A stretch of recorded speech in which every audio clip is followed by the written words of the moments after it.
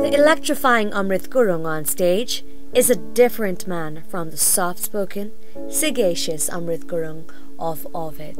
Gurung, the frontman and the founder of Nepali folk rock band Nepathya, offstage is a man immersed in Nepal. He is on a constant quest to know more about the country, its people, its hearts, and its beats. Gurung, who was born in a village in Kaski, grew up in a hostel in Pokhara Bazaar, immersed in all kinds of music, jhaure, adhunik sangeet, and rock music. But he did not grow up a singer. It was only by happenstance.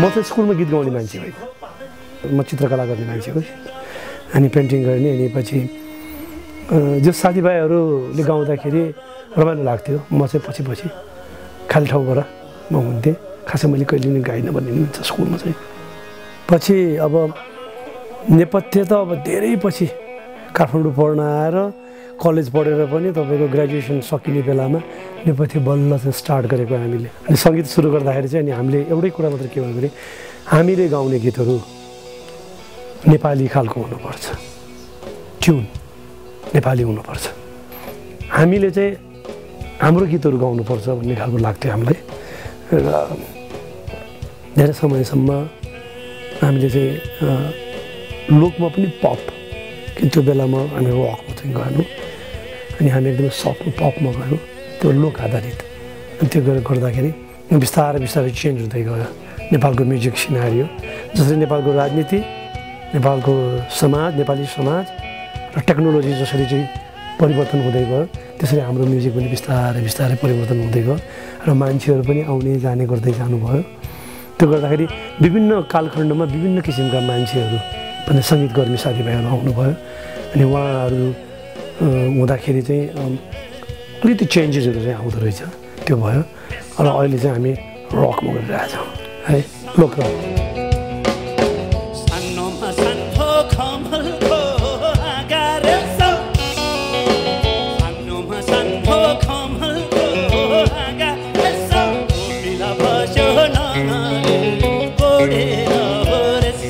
Gurung is constantly on a journey. He has covered almost the entire country on foot on his quest to know more about Nepal, its people, its hearts, and its beats.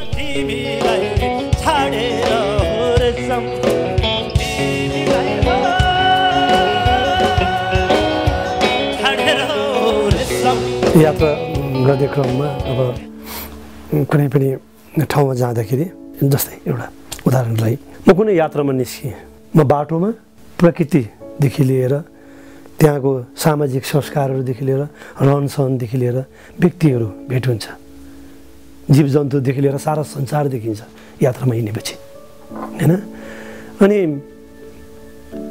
जुन चिज हामीले यहाँ सहरमा देखिरहेका चिजहरू हुन्छौँ त्यो त्यहाँ देखिन्न त्यहाँ भिन्न हुन्छ तपाईँ बोल्नको लागि साथी पाउनुहुन्न है एउटा उकालो चढेर तपाईँ चाहिँ 4000 मिटरको उकालो चाहिँ माथि चढेर एउटा भन्ज्याङमा तपाईँ पुग्नुहुन्छ देउरालीमा पुग्दाखेरि एउटा भेडी गोठाले एक्लै भारी बोकेर आएर त्यहाँ भारी बिसाएर आएर तपाईँ भेट्नुभयो भने त्यो गफै मिठो उसले यदि सुसिलेर गीत गाइदिएको छ भने त्यो झन् मिठो लाग्छ हैन किनकि त्यहाँ शून्य हुन्छ नि त एकदमै क्वाइट छ त्यो ठाउँ र सबैले सबैलाई सम्मान गरेको हुन्छ सबैले सबैलाई माया गरेको हुन्छ एकअर्कामा परिपूरक हुन्छ त्यो ठाउँमा जस्तो खालको परिस्थिति हुन्छ जुन अवस्था हुन्छ जुन अवस्थामा भेट हुन्छ त्यो भेटघाट मिठो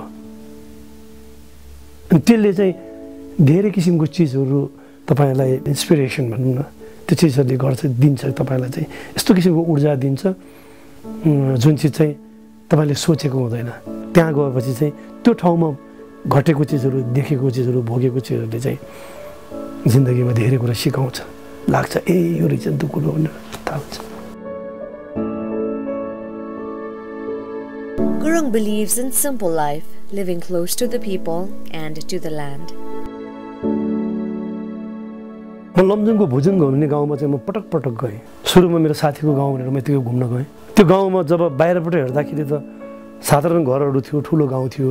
जब म त्यो गाउँमा गएर म गाउँभित्र छिरेँ, उनीहरूसँग बात मारेर बस्दाखेरि मलाई लाग्यो कि सायद संस्कृति हुन्छ नि, त्यो गाउँको संस्कृति चाहिँ अब बिस्तारै हराउँदै रहेछ। जुन मैले देखिरहेको चिजहरू थियो, विशेष त्यो गाउँमा मैले सङ्गीत भेटेँ अनि त्यो सङ्गीत चाहिँ त्यो ठाउँबाट बिस्तारै विस्थापित भइरहेको मैले भेटेँ त्यो गाउँभित्र मैले छिरेपछि। अनि मैले जुन पढिरहेको थिएँ पुस्तकहरूमा, पत्र पत्रिकामा, त्यो चिज त्यहाँ फरक थियो। मैले गर्न त केही पनि गर्न सकिनँ, त मैले धेरै चिजहरू फरक भेटेँ र मान्छेको जिन्दगीको सोच्ने तरिकाहरू मैले फरक भेटेँ। होइन, मान्छेको बाँच्ने आधार त बाहिरबाट देखिरहेको थियो, तर धेरै मान्छेहरू मैले कस्तो भेटेँ भने सफा मन भएको मान्छेहरू भेटेँ, निश्चल मान्छेहरू भेट भयो। त्यसमा रिस, राग, दुख, ईर्ष्या, जलन मैले कहीँ पनि भेटिनँ। सबैले सबैलाई माया गरेको, सबैले सबैलाई सहयोग गरेको एउटा गजबको एउटा भनौँ न रमाइलो गाउँ, रमाइलो मान्छेहरू भेट भएको, कति साधारण जिन्दगी र कति खुसीसँग बाँचेको जिन्दगी। मलाई त्यसपछि लागेको चाहिँ के भन्दाखेरि म बाँच्दाखेरि त म साधारण तरिकाबाट बाँच्नु पर्दो रहेछ। म त्यसबाट चाहिँ म धेरै प्रभावित भएँ उहाँहरूको जीवनशैलीबाट। He is a family man, a traveler and a man of music, but there is no balancing his many selves.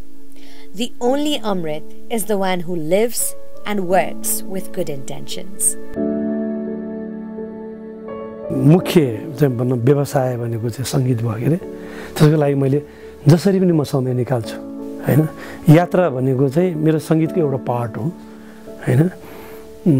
र म कुनै ठाउँमा गएपछि म त्यहाँको धेरै चिजहरूबाट प्रभावित हुन्छु।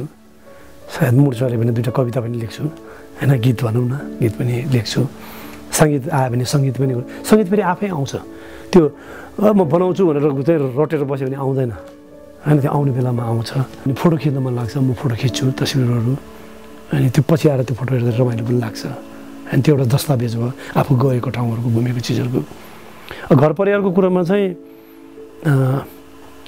विवाह नहुने बेलामा त अब जेपाती भएर नि हिँड्यो, अब हिप्पी यसरी हिँड्यो। विवाह भइसकेपछि नि एउटा हिप्पीको एउटा पार्ट चाहिँ मसँग छ, जोगी जस्तो पार्ट हुन्छ नि एउटा। अब जङ्गलमा गएर बस्नुपर्ने, खोलाको किनारमा गएर दिनभरि टलिनुपर्ने, हिमाल हेरेर दङ्ग हुने होइन, चरा हेरेपछि मनपर्ने, अब त्यो स्वभाव छ मसँग पहिलादेखि नभए होइन। तर परिवारलाई चाहिँ उनीहरूको समयअनुसार आफू हिँडिदिने, आफ्नो समयमा उनलाई मिलाउने होइन कि उनको समयमा आफू मिल्ने। सबैलाई अब समय चाहिँ विभाजित गर्ने कि मिलाउने हो होइन। र सबैभन्दा राम्रो कुरो चाहिँ यी सबै काम गर्नलाई चाहिँ असल विचार राखेर सकेसम्म अरूलाई हानि गर्दिनँ भन्ने सोचेर अगाडि बढेपछि सबै चिज मिल्छ। Gurung believes in journeys, experiencing the world firsthand, experiencing Nepal firsthand. He believes in traveling and through it, learning.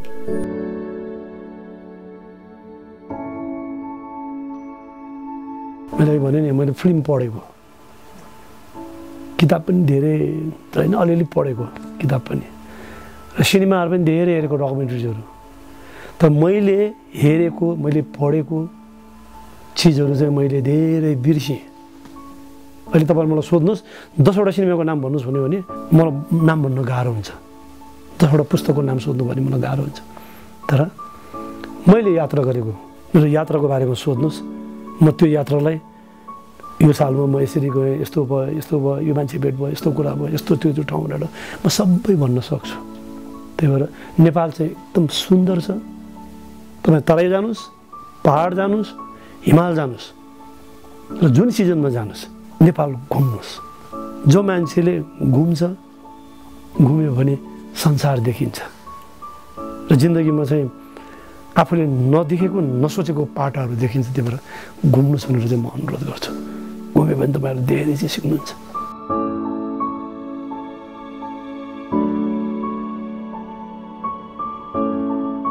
Every week we feature individuals that have made a name for themselves in the society.